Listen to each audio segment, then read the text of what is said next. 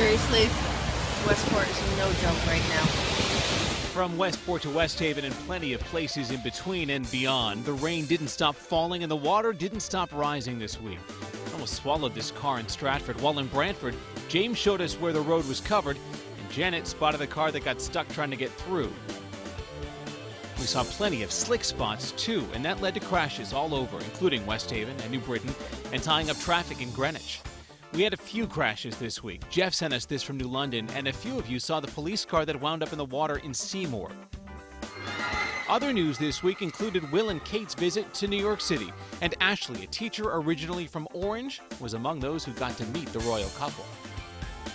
A couple of twins, Morgan and Taylor, ran a road race.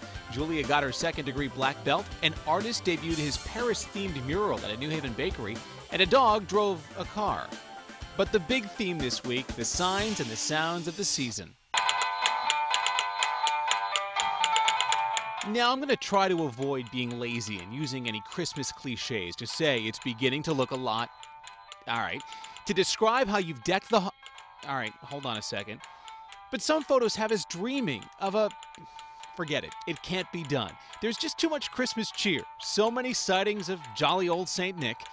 I don't want to be a Grinch. I don't want to wind up on the naughty list. 'Tis the season to dress up your dog like Santa and your baby like an elf.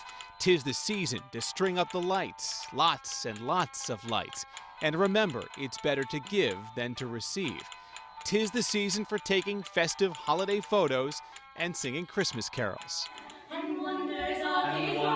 So if that means using a few Christmas cliches, so be it. I don't want to be the guy to say bah humbug. Photos, videos, story suggestions, send them to us. Upload them at WTNH.com. Email report at WTNH.com. Use the News 8 app on your smartphone. All right.